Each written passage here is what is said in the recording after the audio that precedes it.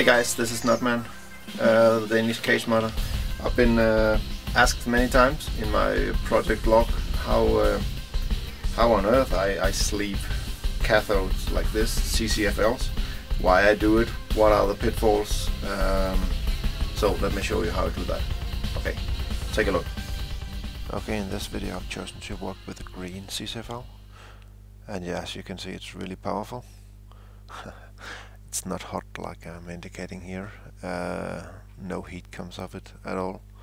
Well, almost no heat. But you can grab it like this and hold it. You can feel it's slightly warm, but not too much. But it's too much. It's really too powerful. So let's strip it off its case and sleeve it. We want to remove the plastic tube around the CCFL.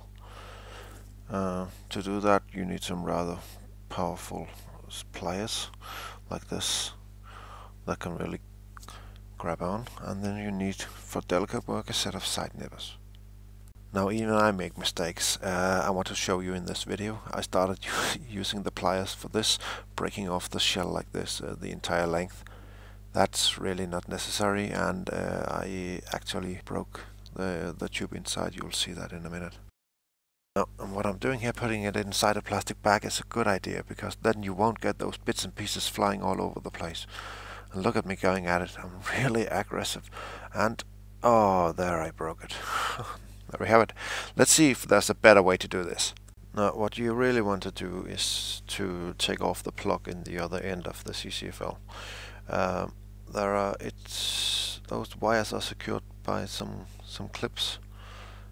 You cannot really see them in this shot, but they're there. I'm pointing at them right now with a little needle, and you want to press down the pins and then pull it in that direction, yes.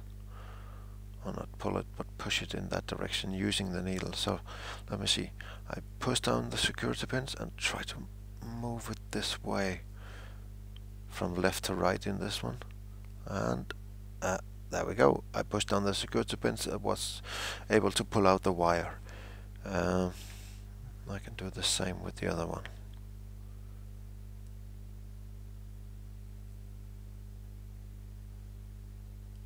There you go. Rather easy if you know how to do it.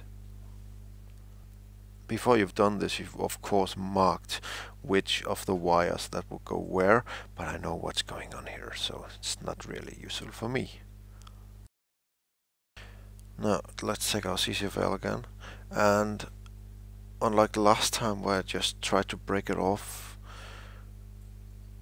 all the way up and down here, we found out that was not good. That was a big no-no, right? Let's be a little bit more minimalistic and delicate this time. So you would take your plastic bag still and put the CCFL inside it.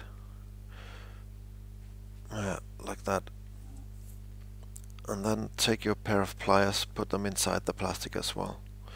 Come on, yep. And these go inside, and you try to grab hold of either ends of the CCFL and try to break it off gently here.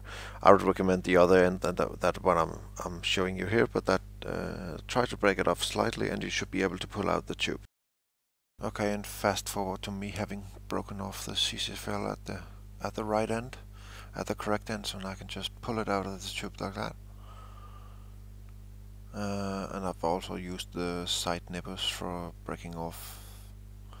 Well, as I'm demonstrating here, I had to do some cutting here to break off the last end, because it was stuck in there due to some gluing going on. So I can just take it off like that, or take it out like that. But if it hadn't been glued, I would probably have been able to, well, having removed these two wires at the end, like I showed you before, I would probably have been able to just let me get that last bit on to demonstrate it for you fully. If that end still had been whole, I would have been able to just pull it out like that, and of course I would have had to take off that's why I had to take off the plug in the end, because it would just have come right off. That's the proper way. Okay, there you have it. The CCFL is out of its housing. As you can see, it's the reason I'm doing this is because it's much smaller. It's much easier to fit it in everywhere in the case right now. And you want to put the plug back on, of course. And you have, of course, marked which of the wires that go where. I didn't need to do that because I've done this dozens of times now. But you plug them back in, they can only go in one direction. The security clip has to grab hold of where it was grabbing hold before. So you just put each wire into the correct hole and make sure that the security clip has grabbed on and that it's sitting really good, like that. Now, and one last thing you want to do is to isolate the CCFL, and because it has a live wire running on the outside, and you don't want to get any shocks from that. Trust me, I've tried it. Use regular tape for that. Let me show you how. Okay, you take the tape and you pull out a piece that's the same length as the CCFL, slightly overlapping the live wire, as I said before, because you want to isolate over all of it. So, and you apply it, just stretch it and put it on the CCFL tube like that, and then you start folding the tape around the tube, nice and easy, so it sits really tight to the tube. I've been rather sloppy in this video, but you get the general idea. So let's speed up the video and get to the end of it. Yeah, folding nicely around it, and one ply isn't enough. I'm taking a second ply as well, folding it like that. Okay, there you go. Let's plug it in and see if it will still turn on. There you go. And as it's isolated now, that live wire won't be a problem. It's still rather cool. Yeah, I mean, you can feel the heat from it, but you don't get any shocks, and you still get you get a little lightsaber like that, and play around with it. Vroom, vroom. Okay, let's get on with the sleeving part. I've just taken some MD PC sleeving here. It's blue, maybe not the best color to put inside to put around a green CCFL, but you get the idea. I mean, you can play around with as many colors of sleeving as you want. If you would have been sleeving a UV CCFL like that, it would have been lighting up brightly blue with that color of sleeving around it, because of the sleeving being reactive to UV lights. But let's take some black for now, and as I slid this over, you can see how the light is slightly being dimmed. It's much more controlled now. It's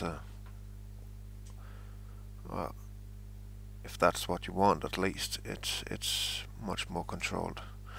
And yeah, that's the way to do it. You want to cut the end like that, apply a piece of heat shrink on either ends, and you're ready to go. And on a final note, here are some of the cathode I've been sleeving in the past. This was really early when I discovered the technique. It still looked nice, lighting up the motherboard like that, I think. Rather controlled. Not too much light, not too little light. But then I thought, why stop there? Why not go multicolored like this? So I sleeved some UV cathode because I wanted some blue in there as well. Not just that ultraviolet light, kind of purple.